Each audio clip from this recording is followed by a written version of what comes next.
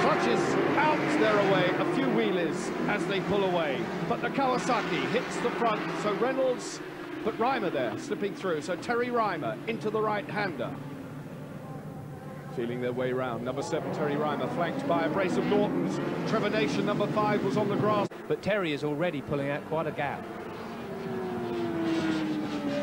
It'll be interesting to see if the power of the Norton has any answer for this. But it's Steve Spray in second, Trevor Nation in third. In fourth place, it's number 2, Brian Morrison.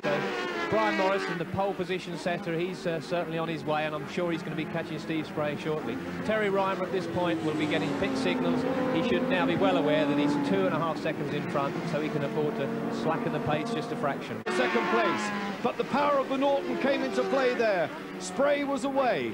This is the race leader again, number 7, Terry Reimer, Steve Spray and Brian Morrison. A look over the shoulder for Morrison because he suspects that Spray's teammate, Trevor Nation, is in his wheel tracks.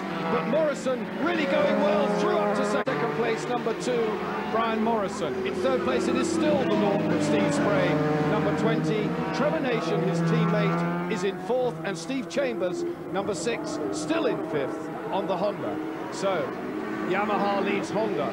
Morrison hard on the front brake, the knee goes out.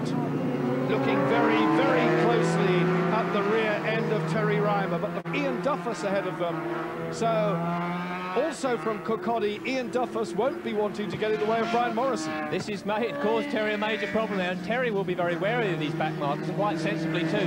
He ran into a back marker at Donington Park 3 weeks ago when he broke his wrist, so that was a problem for him there, but he'll be picking his line. The problem with back markers is, and he's